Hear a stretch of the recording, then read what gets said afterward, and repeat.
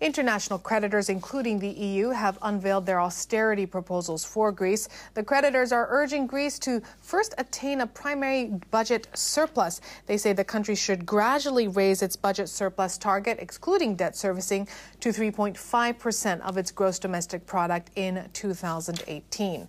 To achieve spending cuts, the creditors are proposing a drastic reform of Greece's pension system. The country's pensions are the highest among EU countries as a percentage of GDP. The proposals call for a review of the early retirement system for public servants. Currently, it allows people to retire in their early 50s. The creditors say Greece should raise the age for pension eligibility in stages to age 67 by the year 2022. They're also calling for an increase in how much pensioners pay for medical care.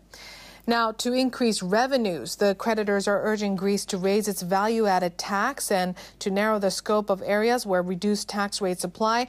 They suggest that the country do away with the reduced rates that apply on its islands. They're also pressing Greece to overhaul its taxation system to prevent tax evasion and fraud.